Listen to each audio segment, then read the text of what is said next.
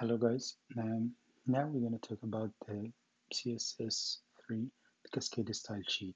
So as I told you before, there's like a three-way to write the CSS file.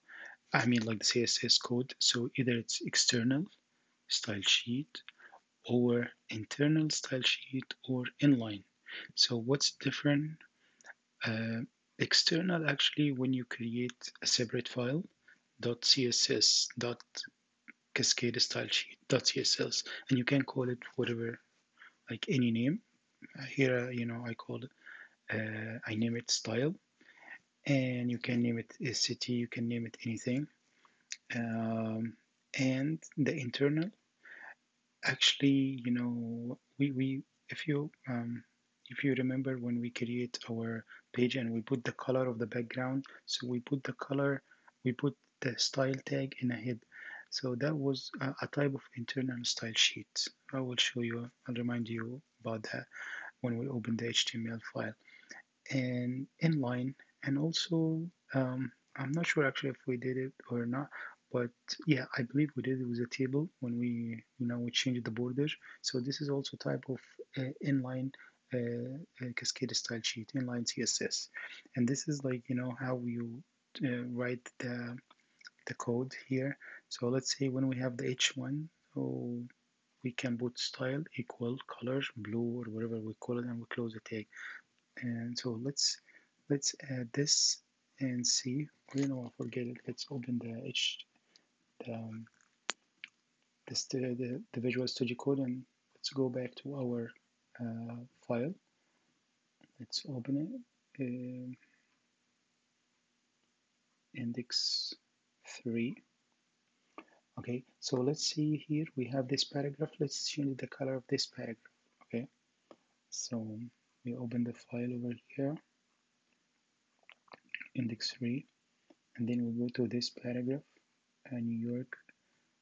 Yep, and inside the paragraph tag, so we'll add this attribute, style equal, and then we want to add the color. Let's say color equal, let's say red or orange, or let's say orange red, and we save it here. Let's refresh this file, and here we go. As you see now, the entire paragraph color changed. So this is a type of the inline CSS. Okay, when we write it like that, style equal, and then we select the attributes, the color, and then select the color.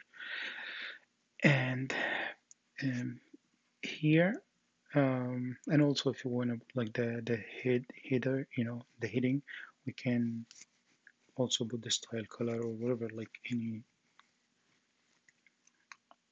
And the internal, actually, when we, as I told you, let's say here we open a tag we call style, and the body, and we select the background color, and we change, we put this color. So this is a type of the internal CSS. The external CSS, actually, when you create a separate file, as I told you, but there is like a 3 steps over here. First, you create the CSS file, and then you have to include this file in your HTML file. So this is the way how you link it. So you link the file like that, link rel equal style sheet. This is the type, and that I mean like the type over here, it's text slash CSS, and href, of course, this is uh, the the the the location. Okay, so this is the link, the location, of course, because we put everything in a one folder, so that's why there is, we just need to put the name of the file, and that's it. So it's here like style.css. So we put this tag in head tag in HTML, and the third step, you know you go to whatever, let's say we're gonna change the table, or we're gonna like have a different style in the table or something. So we go to the table, and then we call the class from the CSS file. So we call the class. So inside the style.css, probably we have a class called tape1, or we call it whatever. We can have a class called table. So you can name the class whatever you want, and you call this class from this file, which included with this link. So let's see how we do this. Let's copy this link, and we go to, do you remember the table file that we created? Table file, yeah, it's right here. Okay, so let's go to the head, and we put this tag link rel and then see style.css. So let's create style, and I just create a file over here. Okay, and let's open it. So I have here, like this is the class. We put dot and then the name of the class. So forget about this, and let's create a new class. So let's get dot uh, tape, sorry, dot tab, and then we open the parentheses, and then let's see, we need to have the width equal 75% and a semicolon, and then we go again. Let's say the text uh, align center, so we put the text in the center, and the padding, let's say it's like 0. Let's also select this maybe. Okay, that's enough for now. Let's save this CSS file. So now we create a class inside the CSS file, which we call it style. Then we're gonna open up again the HTML file. So we include the CSS file over here by this tag again. So this is the second step, and the third step, we go to the table here and we call this class. So we type class equal and tape, right? This is the name of the class that we just created. Let's make sure that's the same. Yeah, it's okay. Let's create table 0, whatever you can call it, whatever. So here it's table 0, and then we save this, and let's open the file and see if anything changed or it's still the same. Here we go. As you see, now everything changed, so now it's became 75%, and everything, you see all the text like in a center. Of course, let's see, we add the border here, or you know what, let's add the border actually inline. I want you to see the different, let's say a style equal, because this is really important. I want to explain something over here.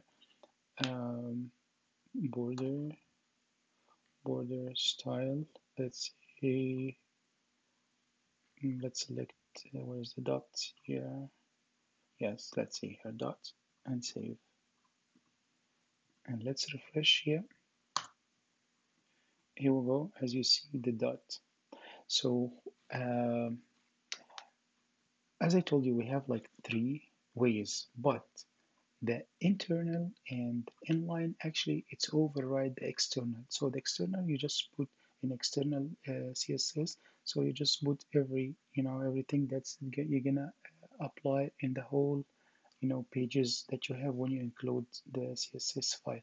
But sometimes you need to change just something, part of this page, not the entire page or whatever, like just one table. Let's say if we have like 3 tables over here, or we have like 3 paragraph or something. So we need to change just the color of just one paragraph, not the entire paragraphs all over the pages. So we need to use either the external or the inline.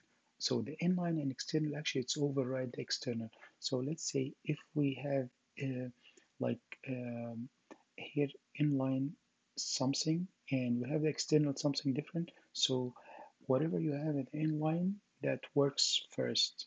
If you don't have any style in the inline, so it goes to the external.